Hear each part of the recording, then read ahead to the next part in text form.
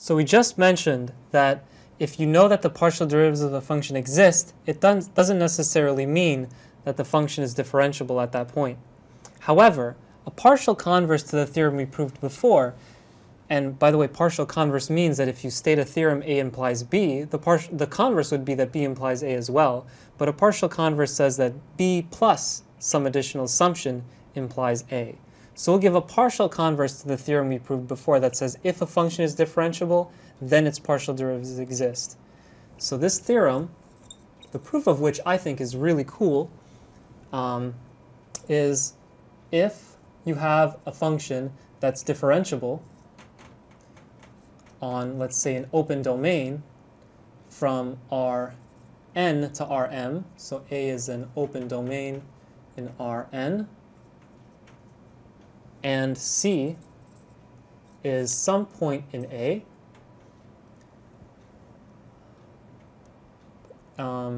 if, in addition, we have first, there exists an open set U in Rn, such that C is in U, and 2, if the partial derivatives of f exist and are continuous on U. So the partial derivatives define functions on U. So that should be we should be sure that we understand why. If we know that the partial derivatives exist, then we can vary the point x, and as we vary the point, it makes sense to ask whether these functions are continuous. Then f is differentiable at C. And by the previous theorem, we know that if f is differentiable, then its derivative, differential at C, is expressed in terms of the partial derivatives of the function f.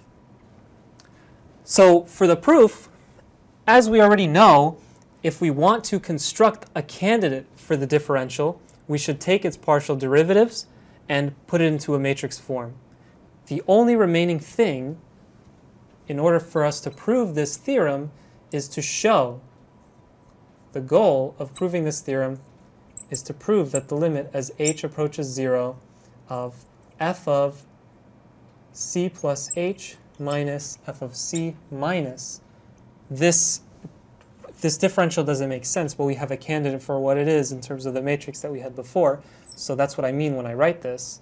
dcf applied to h if this quotient equals 0. And it'll turn out that we will use in a crucial way the fact that the partial derivatives not only exist, which we know is not enough, but are continuous on some open domain containing the point C. So we will take this expression and we will rewrite it in a different way by using the mean value theorem multiple times. So what exactly do I mean by that? So pick any point C. Let's start with one color and then we'll change colors as we go on. Let's pick the point C. And because C is in an open domain, I know that there's some rectangle that contains C, and that rectangle is also contained in A. So let's first look at the axis going through C in one direction. As we go in this one direction, we have this rectangle that's contained in our set A, so we know that this rectangle, part of this rectangle, it has a side that goes from C to C plus, let's call it H1 in the ith direction, in the first direction. So this is the point C plus H1 times the vector E1. And what we have here is we can restrict our function to be a function on the interval C to c plus h1. Well, c1 rather. So restrict the function f to the interval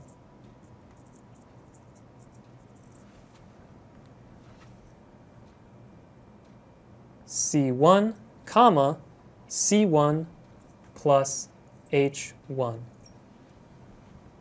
And what I mean by that is, again, we have this line inside of some rectangle. I haven't drawn the full rectangle yet.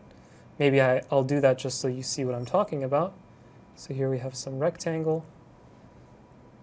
And we're only looking at one of the sides of this rectangle. Oh, we're only looking at one of the pieces of this rectangle. So we have some rectangle like this. And here the point C is in the back. This was poorly drawn. And so we look at this point, and we look at the function restricted to this line, and this defines a function valued in Rm defined on this line. And if we just set m equals to 1 just for convenience, we can always change this argument because we know that such a function is differentiable if and only if each of its component functions are differentiable. It suffices to focus on just one of those functions. So set m equals to 1 just for simplicity, and I'll leave you to check what happens to the proof if you make m arbitrary.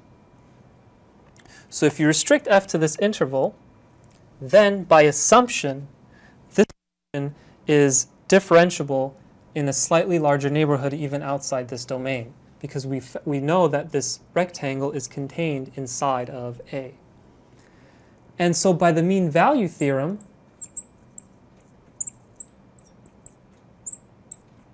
for functions of a single variable,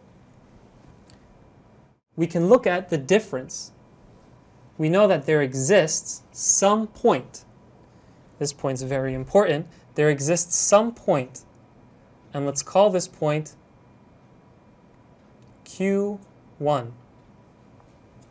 So there's some point Q1, and to not be too confusing, because this is a point in Rn, let me put a vector over it just to be very, very clear that this is not the first component of some vector. This is literally a vector. So there exists some Q1 in Rn such that if I call this point P1, let's say, and if I call C P0, then f of P1 minus f of P0, so this is the difference of the function at these two endpoints when we're thinking of functions of a single variable, is equal to, since we have a function of a single variable, the mean value theorem tells us that the difference of the function on two endpoints of the interval is equal to the derivative of the function at some intermediary point times the distance between those two endpoints. So this is equal to, and the distance here is h1. h1 times, and since we're dealing with functions of a single variable, that corresponds to the partial derivative of f here. So this is the first partial derivative of f evaluated at that point Q1.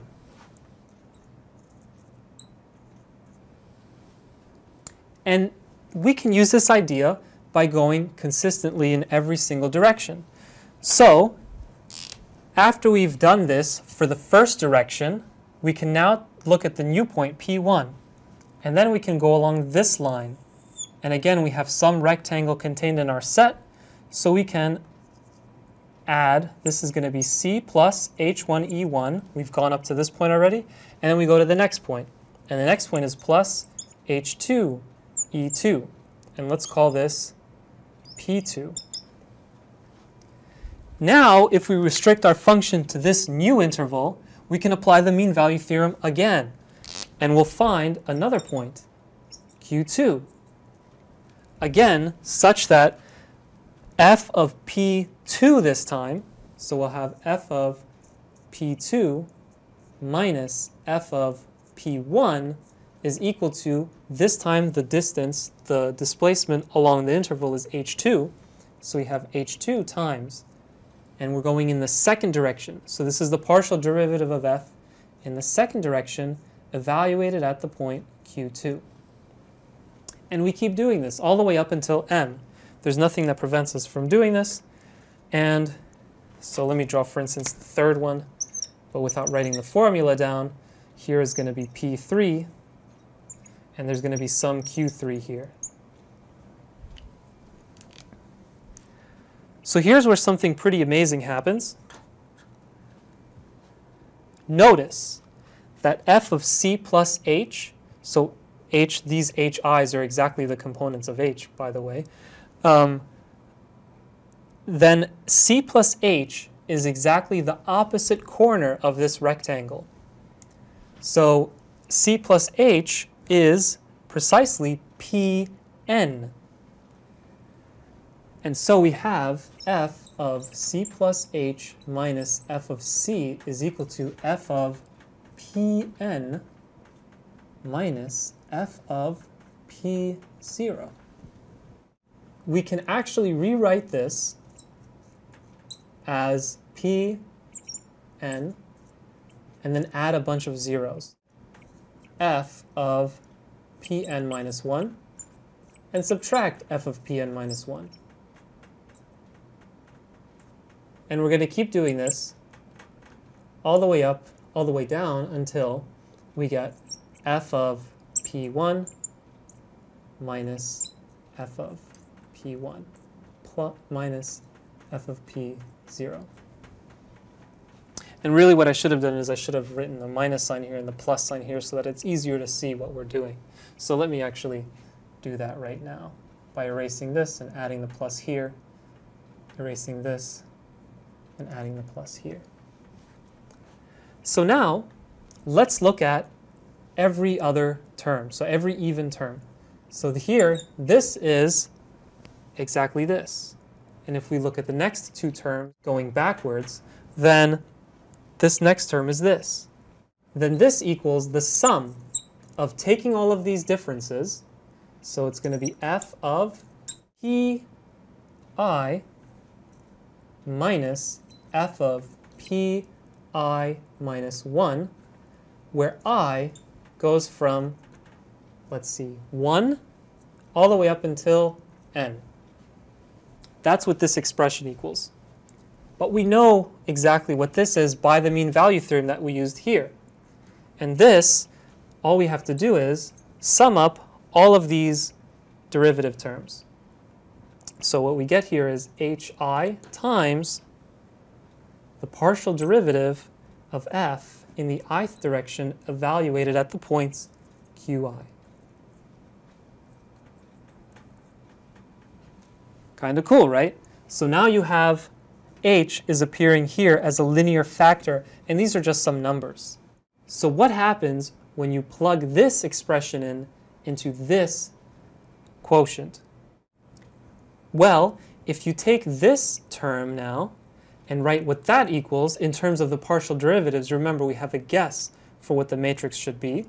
This is df h equals the sum. This is written in terms of the partial derivatives. This is the partial derivatives. This is hi times the partial derivatives of f evaluated at which point? C. So now we have an expression for both of these in terms of this kind of sum. They look very similar. The only difference is the input that we have for the partial derivatives. So if I write out what this quotient is, so let me denote, for instance, this quotient by, let's just take this thing and call this star. Then star equals, these two sums can be taken out. The h's are common, so we have hi as a common factor, and then we just have the difference of these two partial derivatives. So we have partial derivative of, the first one is the q, so that's df evaluated at Q, I, minus partial derivative of f evaluated at C. And if I included, maybe, we might as well include the denominator factor here. So let me just call this entire left-hand term, left side by star. Then we have that this h factors through here. And we have this expression for every h, as long as this expression makes sense. And this makes sense for any sufficiently small h so that this cube, this rectangle, is inside of our open set. Now, here's where the continuity of the partial derivatives comes in. If I want to take this limit as h approaches 0, what happens to this first term? This first term is bounded by 1. And the reason it's bounded by 1 is because hi is always less than or equal to h. That's just the Pythagorean theorem. And we also know that it's never 0 because we're assuming that h is something positive at all times. And this term here, well, as h is getting small, what's happening to q? If I go back to this picture, q is always positioned between the endpoints of this interval, and the interval is of length, each of these intervals is of length hi. So we know that q is approaching c as h approaches 0. And because the partial derivatives are assumed to be continuous, the limit of this expression here as h goes to 0 is this expression here. And so when we apply the limit and the algebraic limit theorem, the limit of this is bounded and the limit of this expression tends to 0. And if we have two such functions, one of which whose limit approaches 0 and the other one is bounded, then the limit of the entire expression tends to 0 as well. And that's actually the proof of the theorem. So it's kind of a really cool application of the mean value theorem that we learned last semester applied to the situation of functions of several variables and sufficient conditions under which they are differentiable. We can take this now as a definition of a certain class of functions. It turns out that not all differentiable functions satisfy these conditions. So the converse of this theorem isn't true either. And if a function satisfies these two conditions, if f satisfies these two conditions, then f is said to be of class C1. Equivalently, or another way to say it is that f is a continuously differentiable function. And continuously differentiable functions are very different from just differentiable functions. One does not imply the other. Continuously differentiable functions are always differentiable, but differentiable functions are not always continuously differentiable. And we already know this from the case of a single variable. The topologist sine curve is an example of a function that's differentiable but not continuously differentiable. And it turns out that when you have several variables, even more simpler functions than strange functions like the topologist sine curve are also differentiable but not necessarily continuously differentiable. For example, you can check that the function taking the absolute value, the absolute value of x times y is a differentiable function, but it's not continuously differentiable. So I'll leave that to you to check as an exercise.